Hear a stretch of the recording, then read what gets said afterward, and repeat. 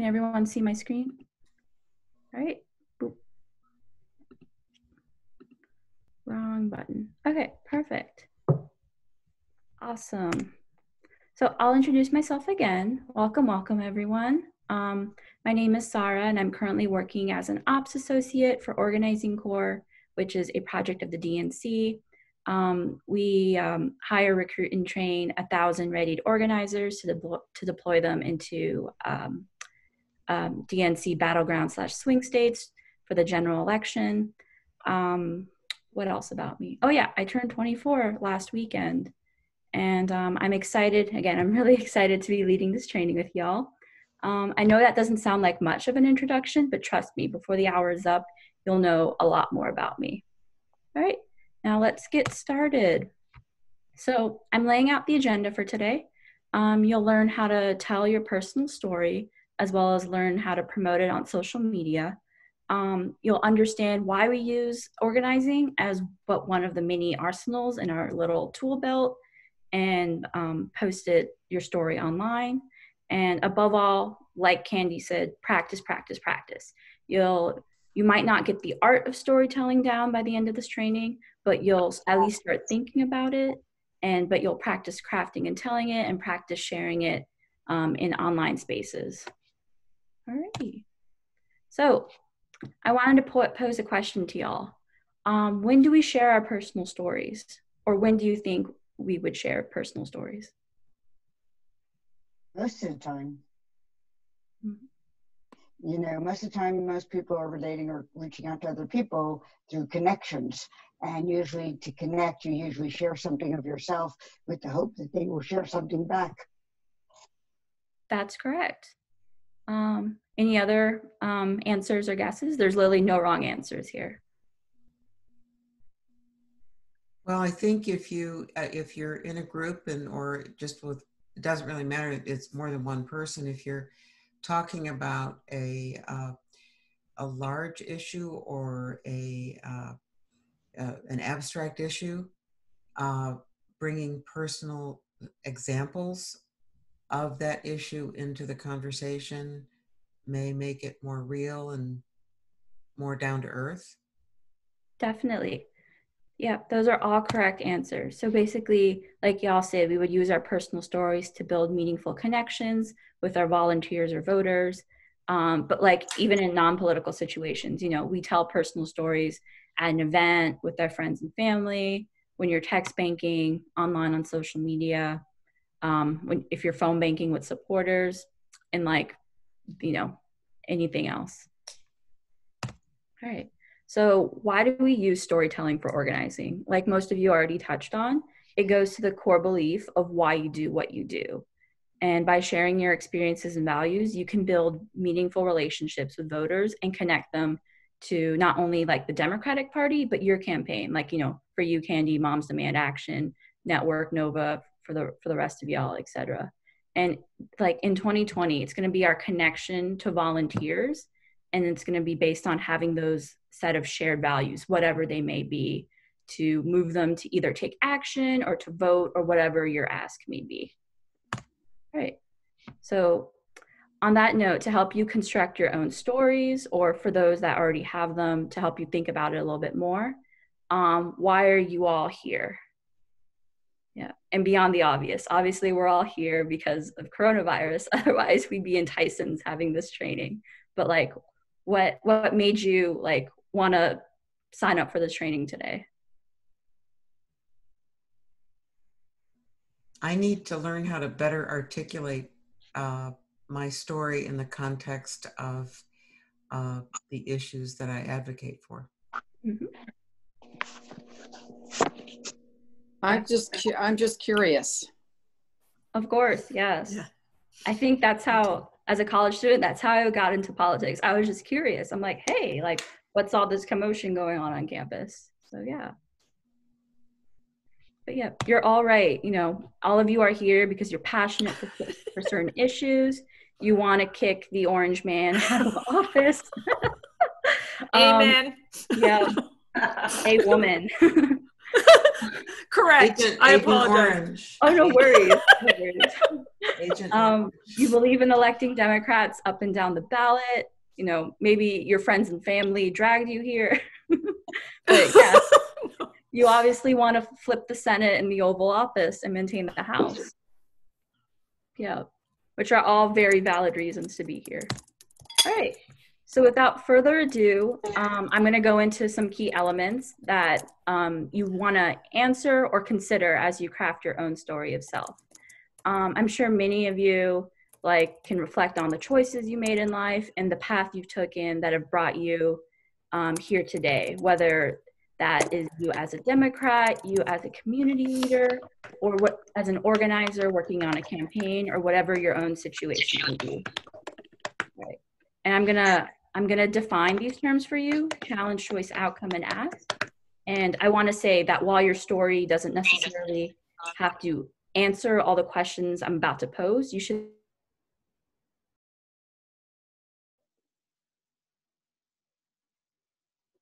Sarah, you're on mute.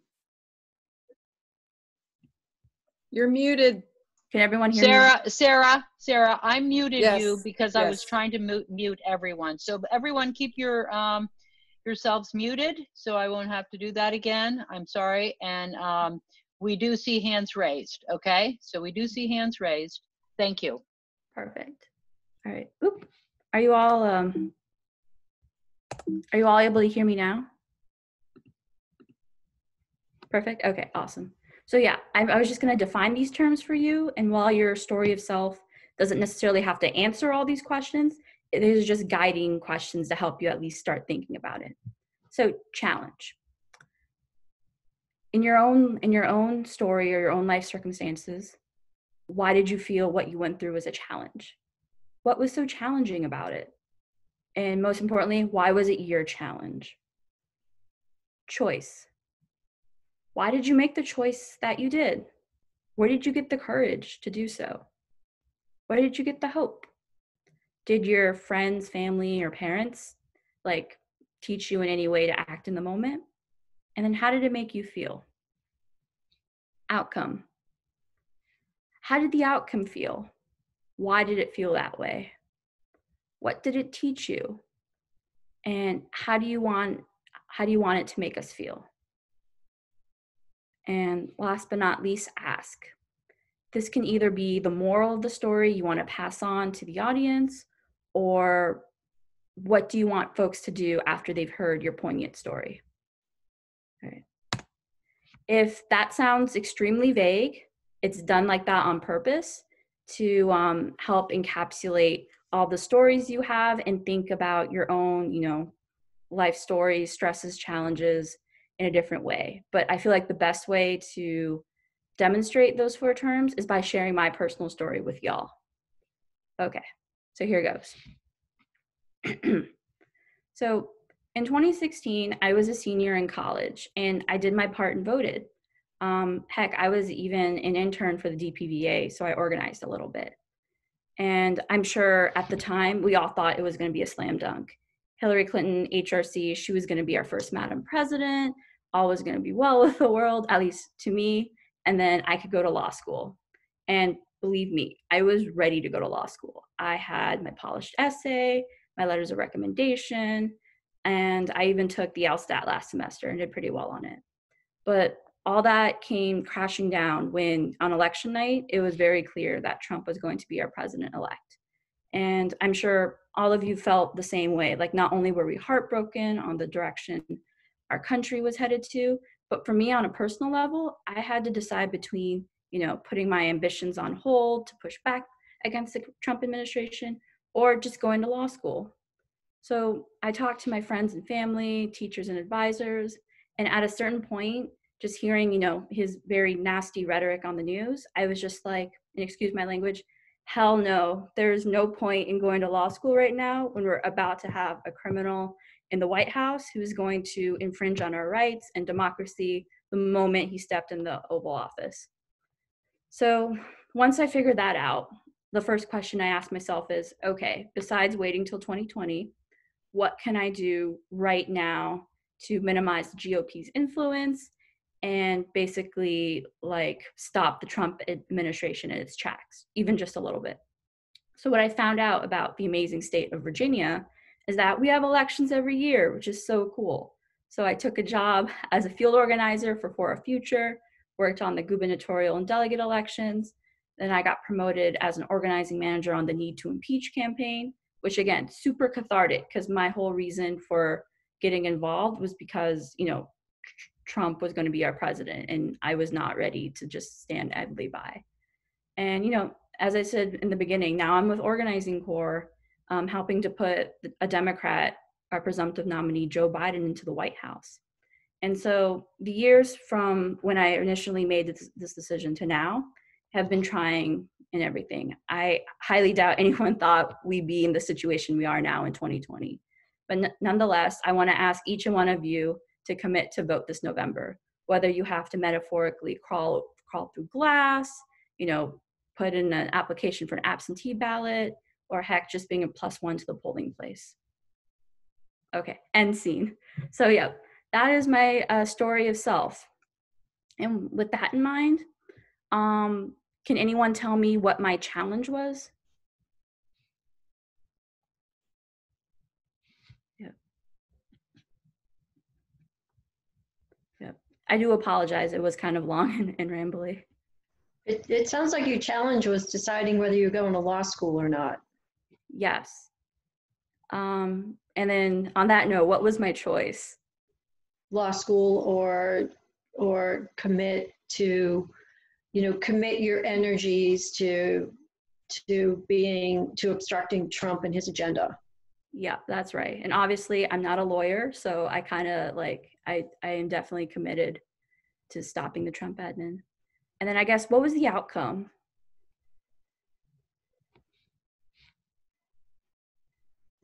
Well, you're in the position you're in today. You've kind of fulfilled your goal of obstructing him the best you can from where you are. You know, you've made progress in your efforts. You know, you've learned a lot about the Democratic Party and, you know, the way it works. Definitely. And then what was my ask? You want us to vote Democratic in November. Yep, that's right. So yeah, that's the challenge, choice, outcome, and ask model on its basic level. And but I guess for the purposes of this exercise, if that still kind of seems vague, here's a better way to think about it. Here's a better way to think about it. So why you should care should set up the context for your challenge. Your choice should articulate a specific value you have. Like in my own story, I chose to, you know, be a field organizer and start organizing in Virginia politics because, you know, I believed in accountability and just rule of law. I think those are just a couple of the values that I articulated in my own story. Your outcome should explain how Democrats share this value, or at least indirectly or directly answer the question why you're a Democrat. I was a Democrat because obviously I could not stand what Trump was doing. And then your ask. So honestly, your ask can be anything. It can be attending a virtual event, phone banking, text banking, or voting. Since we're in a sort of a COVID-19 world right now, your ask right now may not be canvassing. Like even the most best story won't push someone to literally risk their lives to infection.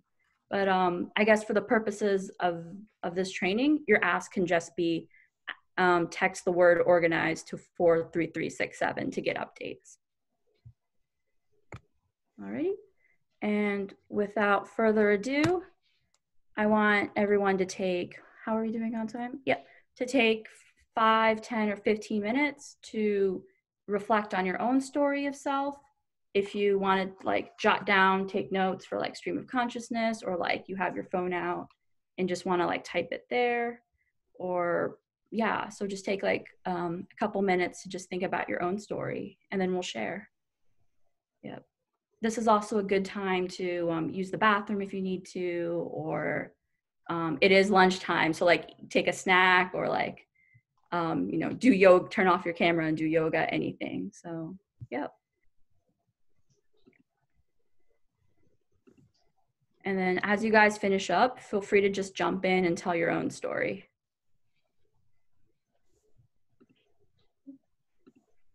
And to help with that, I'll leave these slides up.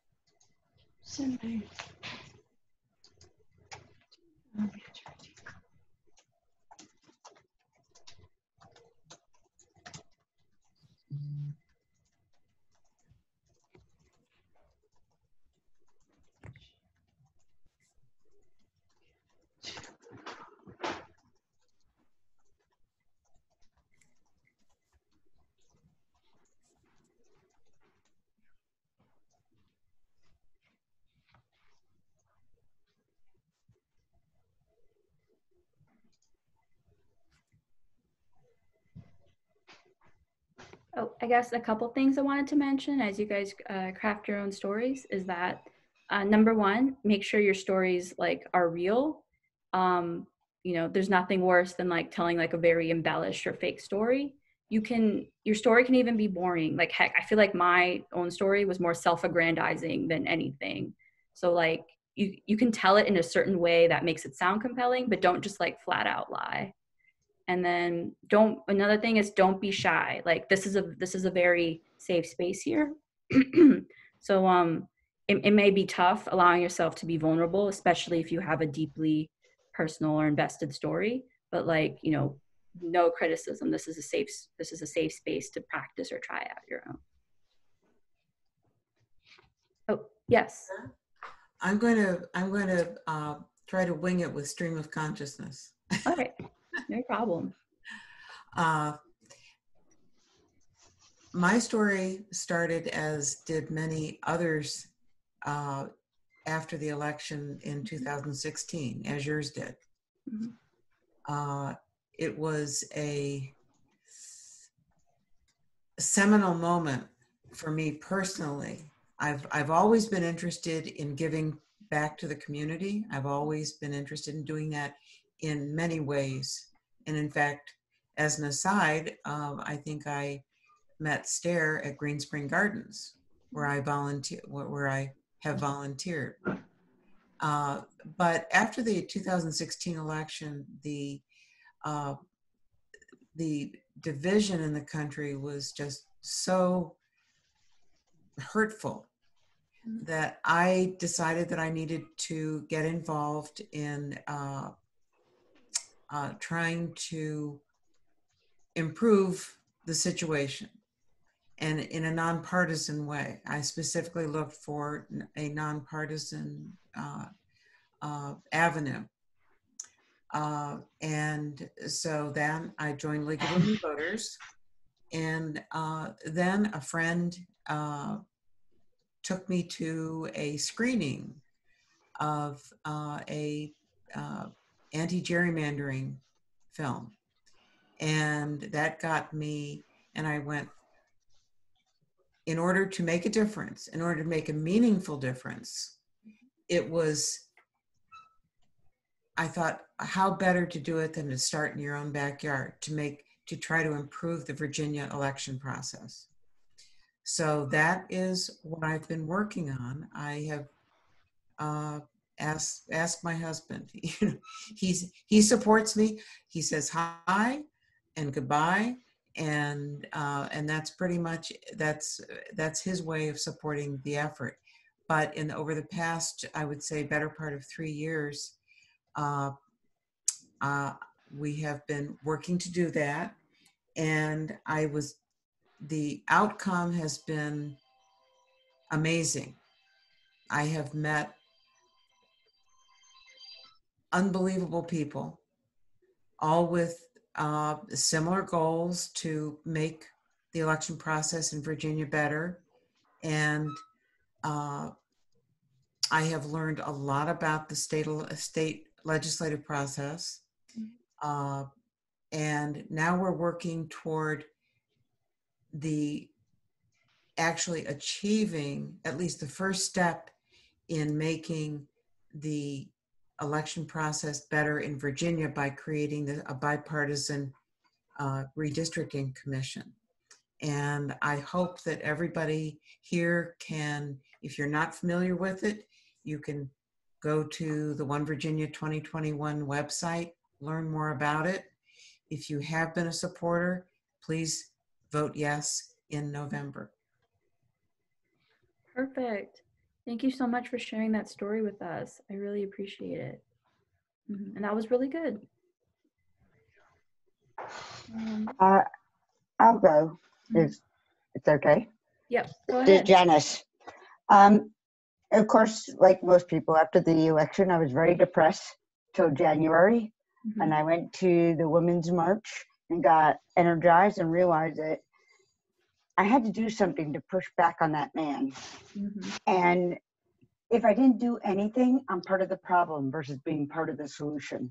Where's that in there? So, what? So I joined up a resistance group. I started doing canvassing, and then I got into another resistance group that was a little more active for Democratic candidates. I also gave more money than I ever did before to candidates' campaigns. And I've stood in the rain in 2016, informing people about Virginia 2021. So I did that canvassing as well during the 2016 election. I also started to contribute to groups that fought for good causes and also pushed back against the administration. Last year, I coordinated the League of Women Voters postcard initiative. And the message last year was to try to increase voter participation because of the year before the presidential election is like the worst turnout. So we decided we wanted to try to get that turnout to be higher. I think that, and then this year we're going to do it again, but this time it's going to be more about absentee voting and letting people who are not usually connected to knowing what's going on with voting and all, let them know that it's no excuse and, you know, where can they go to register and et cetera. So we're starting to plan that out. And so that's going to be the ask, is that I'm going to be asking people to do whatever they can to get to the voters' polls, including do absentee ballots. Thank you, Janice. That's such a compelling story. And there's a theme throughout all of these. I'm sure, to answer everyone's question with the question, why do we tell stories? It's because they unite us. Like, I'm sure all of you know that, we live in a very 24/7 news cycle. It feels like the world is on fire every day. It's very easy to be overwhelmed and just tune out. That's why when we tell each other stories, our own personal stories, they can connect us more, and it kind of just sees how you're impacted by these issues on a more individual level, if that makes sense. All right, anyone else want to go? This is Stair. I'd like to give it a shot here. And I'm going to try to get this ask in too, if I can. So I was really shocked that our country had come to the point of electing Trump. Okay, so at that time, I'd never thought it could get as bad as it is now. All right, human rights, care of the environment, and really the Republicans and their complicity. This is something that's upset me. But I didn't really even know at the time that I would feel like this. So I took action with the Women's March, and through that action, I learned not only that things could be done and that there was so much power in the connection of the Women's Summit, with the Women's March, that it kind of inspired my work moving forward with Network Nova and also working with the Women's Summit. And, you know, even now, every day, I still get this feeling that the more, you know, we all work together, that's going to be our only way out of there.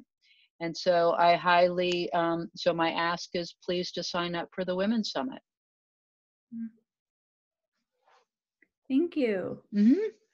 Yeah, and from all those set of stories, I can definitely see that we have a set of shared values. Not only are we all like have democratic values, but I hear, you know, women's rights, accountability, you know, not just, what else? Self-reliance, sort of like putting yourself in other people's shoes, empathy, all characteristics that, you know, Democrats are for and fighting for. So, yeah. All right. Anyone else has a story? Otherwise, I'm just gonna move to the next slide. Right? Perfect. All right. Next slide. Whatever. So the next part, now that you've all got your personal stories down, or at least have started practicing and crafting it, we're going to talk a little bit about putting your story online. I'm not sure I understand. Oh, sorry. I think that was Siri on my, this is super embarrassing. Okay. So, how do I get that off? So sorry, you guys, that threw me off. Okay, anyway, but like disclaimer, I'm not going to go too much into depth on putting your story online and digital organizing, because honestly, that could be its own separate training in of itself, but I'll just go over the basics. Okay, so since we aren't in a position to, you know, have in-person one-on-ones at a coffee shop or canvas people and tell them our story, there's a bunch of other ways we can still use our story of self to the furthest extent possible. One is the selfie video. So if you all are on social media, you would usually, like, you know, just take your like smartphone and just record for like 30 or 60 seconds and put it on.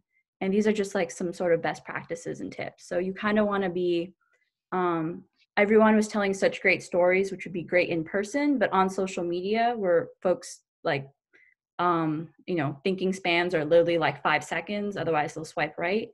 You kind of want to make it a bit more concise, which is tricky. So some best practices are that, you know, Facebook and Twitter, they can accept either horizontal or vertical video formats. Always make sure that you have light in front of you and not behind. For the folks I can see on Zoom, your camera's on spot, like you're at eye level, I can see you. I don't feel like awkward that I'm in your lap or just too high. And yeah, but I feel like instead of just talking at you, the best way to show you is an example. So let me click on this. So what I'm about to show you is when I was on the Need to Impeach campaign, this is like a very condensed sort of story of self with like an ask and everything. So let me. Hi, my name is Sari. Let me full screen that. All right. You all can see that, right? All right, perfect. Okay, here it goes. Hi, my name is Sari Yassine, and I'm a resident of Loudoun County. And let me just say how thankful I am to have you, Jennifer Wexton, as our new congresswoman, because our last one was Barbara Comstock, and she was just, ugh. So as a former prosecutor, I'm sure I don't have to tell you what to do when a person or a president commits obstruction of justice. So I look forward to your co-sponsorship of Representative Rashida Tlaib's impeachment resolution, House Resolution 257. Thank you for all that you do, and I hope that you continue to keep Trump accountable. Hi, my name. All right, perfect. So now that you've seen sort of the selfie video, what do you think I could have done better? Or what do you think I did well, and what do you think I could have done better?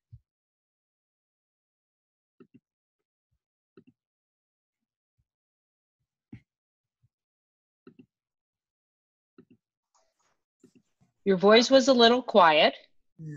Yeah. Would have put the camera more at eye level. Mm-hmm. Your words were very clear. Your message was well thought through, Thank you. very credible. Yeah, That's I great. thought was inclined to trust you based on that selfie. That's good. I thought that you might have been able to get to your point more quickly. Yes, I Because was if we're rambling. right, if we're talking 30 seconds, right? That was 30 seconds. If we're talking, you know, we might have lost the people earlier. Definitely. So yeah. Yeah. And another thing is I could have, talked more about my story of self. All I did was say, hi, my name is Sarah. I'm a resident of Loudoun County. I could have talked more into like why impeachment was so important to me or my community specifically. Yep. All right. Next slide. All right. And then these are some examples of tweets. Again, like if it sounds like I'm just going through this really quickly, it's because I'm just going through the basics here. So here are some tweets. Feel free to take a few minutes to read them out. And then same question as before. What do you think these did well? What do you think there's some room for improvement? All that.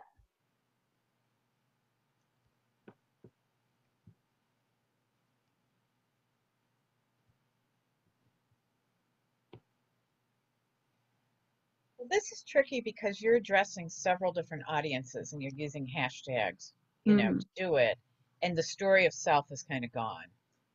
You know, it's become a you know, sometimes the medium takes has too much influence on the message as opposed to you as a human being. And I just feel like there's not enough of the human in this. Definitely. Yeah, one of the downsides to like Twitter or like Facebook is that, they have character limits and you can kind of sound very generic and like a bot and not very human. Is it 280 characters?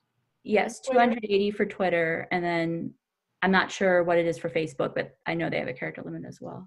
So if you really wanted that to be a story of self, you might have been able to get that in the first line. Yes. By an example maybe of how it's hurting your family or how it's hurting your neighbors, maybe bringing it a little closer to home, right? So which is hard to do with so few characters. Definitely. But with Twitter and Facebook, you can also do like, you can create a thread on Twitter with multiple tweets or just do a series of posts. But again, like you might lose your audience after that. Yeah. Yeah. And then some things I just noticed as well is that the second tweet about COVID, way too many hashtags. I mean, those are good so that the right people can find it, but also like it does sort of distract from my message a little bit, I think. And with the other one, yeah, I have, I feel like I tell Farah's story pretty well in a sentence and why she got involved. I had the appropriate tags, but the picture center, but I maybe could have cropped out her background because, there's a lot of distracting pieces in the back. Alrighty. Oh, and in the COVID tweet, I did forget to tag the Democrats. I probably could have done that. Yeah. So yeah, so believe me, even though I do have, I am young and I do have social media accounts, I wouldn't say I'm an expert in that. Point in fact, to create this template that you guys can use, it did take me 5 minutes to like get the characters down right. And even then, it's probably not as best as it could be. But in this pandemic world we find ourselves, we all kind of have to be digital organizers. But that doesn't mean we don't have to forsake the story of self totally. Alrighty. How is this a template? Is this a template in that it's the correct number of yeah, so it's the correct number of characters for Twitter. Okay. It's also something like in case you guys are thinking about it. Yeah, it's again not the best example, but it's something that can at least come close to the message. So what you're trying to do here is get people on your text list. Yes, that's the ask I'm using. But for y'all, your ask can be literally anything. I just put this up here in case for when constructing your own stories, you guys couldn't think of an ask. Well, there's the little thing like it's hard, the number is black. But if it was a link somebody was clicking, it would be blue. So it's a little hard, it's a little harder for somebody to see, your text number. Definitely. Yeah. That's why petitions are so much better. You can, if they're long URLs, you can go to like bit.ly or tinyurl.com to condense it. It shows up with like an image and the metadata. So like, I totally agree about that. Right. Awesome. So I guess in summation, it may seem really simple, but like in the organizing world, many of you may have this experience, but a volunteer will often donate their time or money to a campaign for a cause, candidate, issue, or platform. But it's going to be your guys' personal story that really ensures that they stay committed to the campaign, whether committed to voting Democrat, committed to volunteering, committed to putting the work in, etc. And then as it relates to the Women's Summit, there's no other option but to win in 2020. And that literally means sharing your story can mean the difference between a Republican voting Democrat for the first time, moderates shifting off the sidelines to save our democracy, or apathetic people like my parents getting involved in the political process for the first time, and so much more that's on the line. And I guess like all of you have a very good, compelling story to tell. And I guess just don't be shy, because literally your story could, in 2020, can mean the life or death of another individual. Yep. And that's basically it. Before I let you all go, I do want to give you some homework. Oh wait, do you guys have questions? Sorry. Do you have any suggestions for how we might help each other practice, or how have you seen other people Of course, yes. kind of work together, like to take the next couple of steps? Can we listen to each other's stories? What have you seen that's workable in a group like ours? Definitely. I mean, if we were all in person, we could all totally meet up and just go around the table and like critique each other's stories. But yeah, like if there's nothing else you take away from today, it's just practice, practice, practice. Like it's an art, so there's no really science to it. Like even now, like 3 years later, I'm still having trouble putting together a well-meaning story across all platforms. But yeah, I would just say practice, take some notes, maybe create like a little character chart, like with, like here's the plot, here's the climax, all that. But yeah, you can create Zoom calls and talk to each other, but that's So, Bill, I Happy think hour. I think that raises a really great point. I mean, there's no reason that we couldn't choose a time and then all of us come in and tell a couple of 30-second stories, or have one 30-second story. We could break it down into, we could have any number of people and then break it into small groups. But yeah, or just 3 or 4 everybody just gets up, and then we can also say, okay, so that didn't make any sense to me, or you weren't looking in the camera, or you said too many times, and we can actually then even videotape in the Zoom, put you big on the screen and videotape, and then you have this little piece of videotape that you could use for something. I mean, might be a fun little cocktail hour thing, So maybe this is better with wine. Oh, everything's better with wine. I have learned I was going to say, maybe if we all had a drink, we'd feel better about it. We're not so shy if you've had one glass of wine. Exactly. I mean, how much of politics is done in bars, and why? Yeah. Best conversations, right? Well, I think I also think that that's, when you can be, whether it's just whether it's the wine that makes you relaxed, or just like hanging out and, and talking to people for a little bit, like seeing my friend, Heidi again, and, bonding again with Candy, and, being, seeing Susan, my buddy here, talking, and seeing you do a nice job with this. I mean, all of this helps kind of, you know, relax people and realize, I mean, at least for me anyway, because I don't feel that I have much of a story. So I don't feel that I get very impacted personally by a lot of stuff that happens.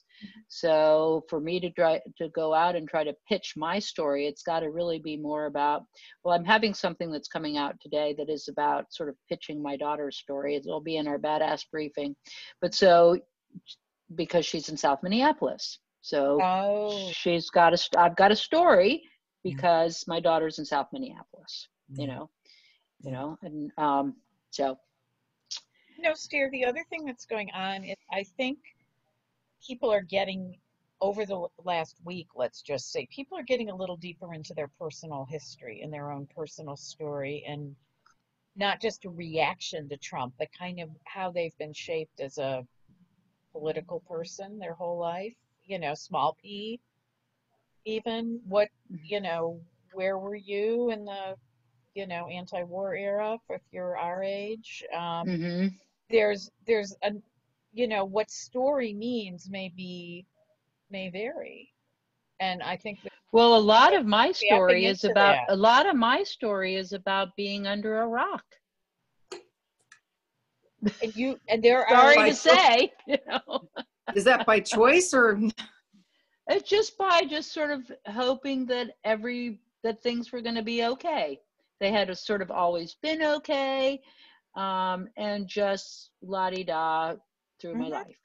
So. And there are, you know, you say that and 1,000 people are nodding their head. Can they be nodding their heads? I mean, that. I was on fire the minute Trump got elected. I was on fire. I just knew it was going to be an effing bonfire, and I'm still on fire. I've got a question from another perspective of this, and it actually, I think Pat in the chat asked a question.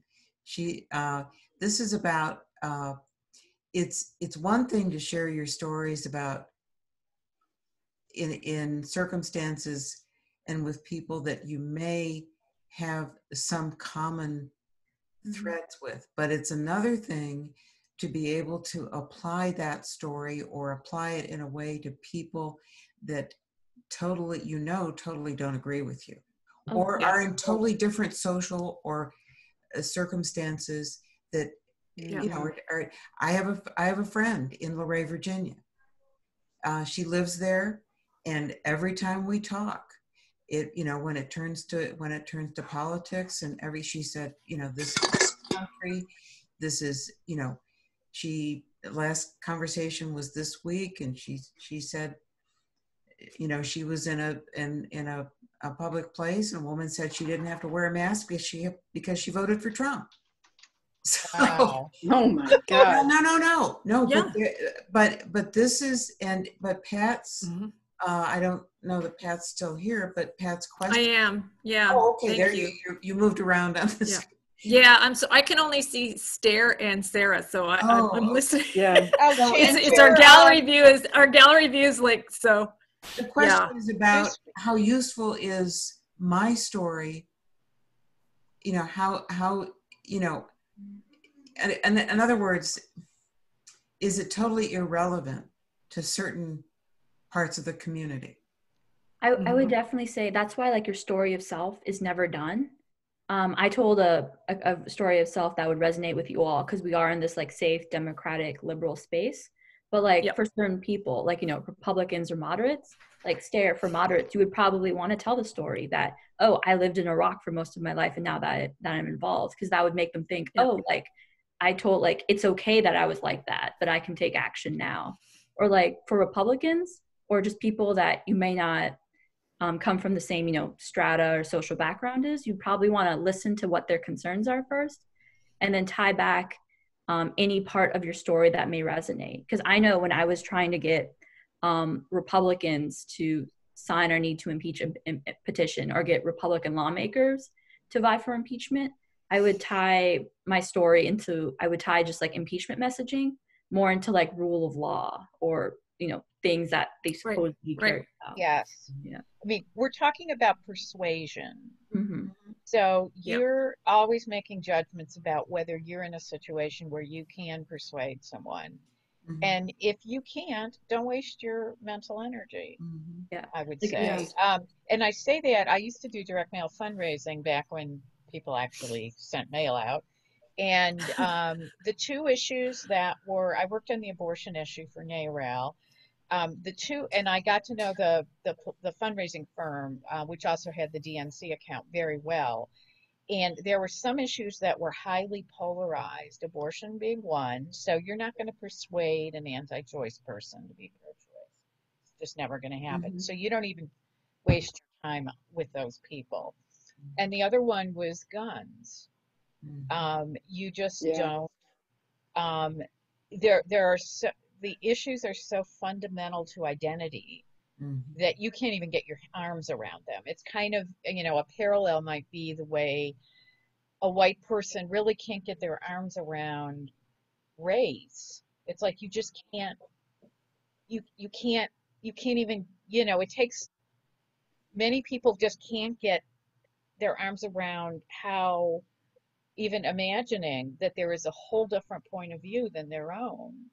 That I maybe tend they're, to, I sort of so, disagree but with the you point, though, no, Susan. but wait, but let me Yeah. just finish. It doesn't Okay. matter. The specifics don't matter. What I'm saying is you have a judgment to make as to whether the person's persuadable. And there are issues, races moves. The gun issue is perhaps a better example.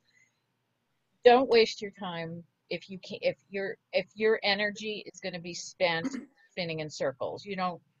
It is not up to you to convert Right. everyone. It's up to you to, The make a unconvertible. difference on the Yeah. issue. Yeah, I mean, we Yeah. have to be performance oriented in terms of how we Yeah. deploy ourselves. I think we have to shift into that increasingly. Yes. So that's all. I don't want to make it a bigger point than. No, thank you. That's so true. And that's one thing you learn from being in this for a few years, and then literally like just having what happened the last year for us. It's been a huge learning curve, and you're right. There's just comes a point where you just are exhausted. And so as a group and as personally, we've just decided there's some things we're just not going to even engage about, which which you all know because of experience, which is something I had to learn from trying to have conversations or standing with someone screaming in my face about something and realizing it's literally not going to change a damn thing that's going on. So I am who I am, 59-year-old white woman, suburban white woman, veteran family. I mean, I'm not going to change the mind of this guy who wants to carry his AK-47 over. I mean, just it's not. So anyway, sorry, ladies, but no, but I just thank you. But I just also wonder about maybe we want to try to make the change closer to the middle. So it's not the extreme people, but it's the people who you've already judged that you can't talk to them about gun safety. Yeah. I mean, I still think it's interesting. Yeah. We're finding our way in. And the next thing we're trying to engage, like I told you about July 1st, is like this red flag laws. Moms Demand Action is going to actually provide an educational presentation for us to bring to as an outreach, because there's going to be a lot of people who don't understand what the law means specifically for Virginia and how to use it. So we want to help the police and our public health department and our cities to use our resource. And I'm just saying this because this is our way into this conversation, and I'm now sort of speaking, but just to be able to present that, we can do more outreach and make them understand that we are this is not just a partisan issue, we can make this work if we both know what's going on, because we have to dispel all the rumors about it and the lies like everybody else. So yeah, that's one step. I'm feeling a little more positive about that, but also knowing that the battle, it's just been miserable here. So we're I just want to add something to experience. Some experience is more valuable than others. One I think is really interesting is Anthony Fauci, and he plays very few cards, but when he plays them, it's a big play and it's a well thought through play. Like this business of explaining why he's wearing a mask. He's been 40 years in a really tough political pot. So finding like somebody to watch who you can kind of observe how they operate, who's a really good politician. Cuomo is another one, different style entirely, but just, you know, a Republican, you know, picking somebody, because it's not like, I think when we're beginners, we tend to get really busy doing a lot of stuff, but the more seasoned we get, the less we do, because we've got a few things we know work, and we do those. Yeah. And I think Yes. that's always the evolution for, you know, Yes. any of I'm us. trying to be evolved about that too. Trust me, I'm one of those crazies that's all over the place. Yeah. So I'm Well, learning. I'm learning. Yeah, I mean, there's no other way. You wouldn't be able to if you hadn't done all that other stuff. I mean, yeah, I mean, you guys are amazing. Thank you. And yeah, just on an earlier point, I do want to stress that yes, like if someone is willing to engage in the conversation with you in like a polite and, you know, respectable manner, like I have many Republican friends who like we like debate very passionately about issues, but like, you know, at the end of the day, like we can come together. But like if like for all safety, like if there is someone who's just screaming in your face or go Trump, or they're just so far to the right that they can't be persuaded, like don't even bother. This is mostly, I would say your story of self can help promote those moderates as well as those people who say like, oh, like I don't like yeah, Trump is bad, but like I don't care. Like why should I vote? Like my vote doesn't matter. Exactly. That's kind of where your story of self comes into play and can maybe they won't be convinced the first time around, but when someone else comes by their door or they do that phone call, like they'll at least start thinking about it, and it'll absolutely. Yeah. Like that. Yeah. Thank you, everyone. This was great. Thanks. Thank you, Sarah. Yes. Thank you, everyone. Let me get on here. Okay, so there was the question about whether or not this video would be available, and it will be, it's being recorded and it can be made available with a link. So it won't be available for anyone to view. It will only be available for people to view who have a link. Does everybody feel comfortable with that? Mm-hmm. Sure. Yeah. Okay. All right. Good. Here, does everybody want to kind of have a happy hour maybe in a week or so? And yeah, let's try to set something up. I've got the list of attendees here, and the chat, you can save the chat. Did we have a lot of interesting stuff in the chat? I saved my chat automatically. There's some. So if you want to save the chat, there's the 3 little dots at the bottom of the chat that says save chat. Oh. And then it will become a text file after the meeting is closed. It'll just be there for you. Oh, so do you mind if I take like a quick group picture? No, let's do. Yeah, no, this is great. Let's take a quick group picture, and I'll get us up here. Thank you. All right, everyone, look your best. Perfect. Okay, so there's I'm going to do it again. I'm going to do it as well. Okay, I'm going to take a group shot. All right. No problem. So I'm going to just snap it with my handy snapper here. Mm-hmm. Okay, here we go.